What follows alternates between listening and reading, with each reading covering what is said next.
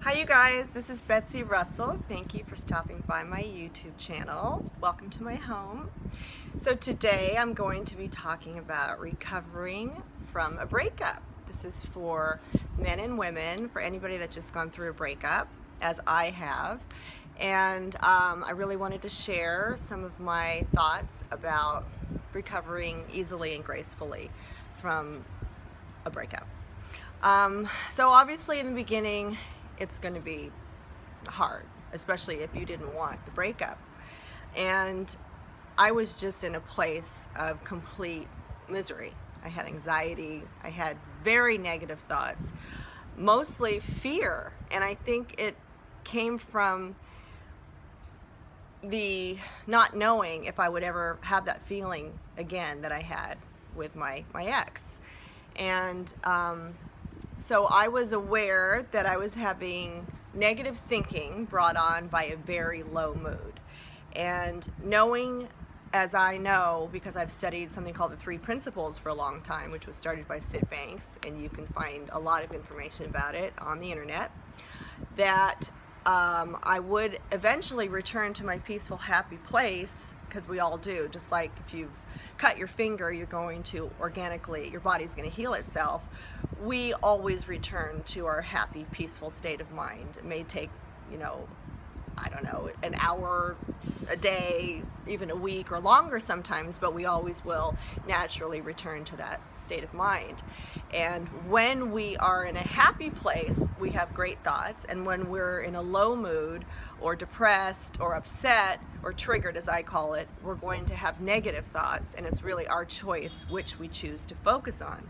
So we can't choose which thoughts come in and out of our mind. We have about 70,000 thoughts that come in and out of our mind every day, but we do have the luxury and the choice to focus on the negative thoughts or the positive thoughts, and that really creates our mood and our happiness or unhappiness with our situation. So I knew that I would return to my happy, peaceful state eventually, but I was hoping that it would come sooner than later. And I really kind of did a lot of research, and I checked out what other people were talking about in books, and I actually threw myself into reading a biography. That is something that I've done in the past when I've been upset. I like to read what other actresses have done and just what they've gone through. I mean, I'm reading Ava Gardner's right now, and I love it. And she went through so much, but she always had a great attitude about life, and that really helps me. And so little by little, I noticed myself recovering, and I didn't make contact with him. It was really important for me not to do that. I knew that he needed time and space, and I did as well. So I think that's really important, not to contact your ex. They say, that's my son in the background, they say really just to get off social media, which I didn't do, but I chose to torture myself knowing that it was a little harder staying on it. But we didn't have any ill will or bad feelings towards each other, and it just wasn't working out. So I think it's important not to make contact, and to really just think of it as you're handling the breakup with ease and grace. So I really like to take the high road and not to gossip, not to have any negative conversations with people about my ex, because who knows, you may end up having this person in your life again, and why would you want to put anything negative out into the universe? So do something that you love, whether it's read a book, get into a class. I started doing a dance class, and now I'm going to be doing an improv class with my son and my sister and my best friend, so I'm excited about that.